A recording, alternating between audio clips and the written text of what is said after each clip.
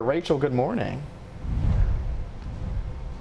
Audrey, Devontae, good morning to you both. Well, we're having too much fun this morning. Take a look at where we are right now. It's called the Festive Fun Zone. If you walk around, these lights, they turn on. Feel like a little kid again, just having a blast here. With me right now is Beth Almy, the VP of Creative Services here at the Greensboro Science Center. Thank you so much for joining us. Tell us a little bit about these little guys right here. What are they? So these are basically big light discs that a lot of children love to play hopscotch and dance on and play chase. It's a way for them to really be a part of the show and to kind of control some of the cool things around them. We have another cool feature over here that they love, which is a big giant snow globe shadow wall.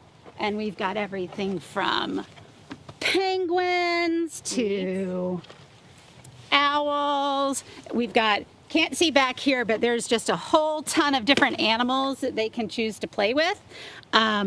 And, you know, this really is an event for all ages. So little kids, big kids, you know, it's a 25-acre, about an hour and a half walk around the zoo. It is all outdoors.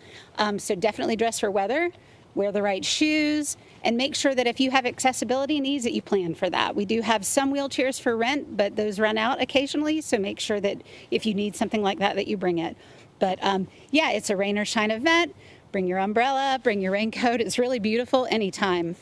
Wonderful. Well, thank you so much. And You're welcome. the Greensboro Science Center is welcoming everyone here to the Winter Wonderlights display every day, 7 days a week, starting at 5:30 p.m. and it will be open until January 2nd. For now, we're live in Greensboro. Rachel Ellis, WXII 12 News.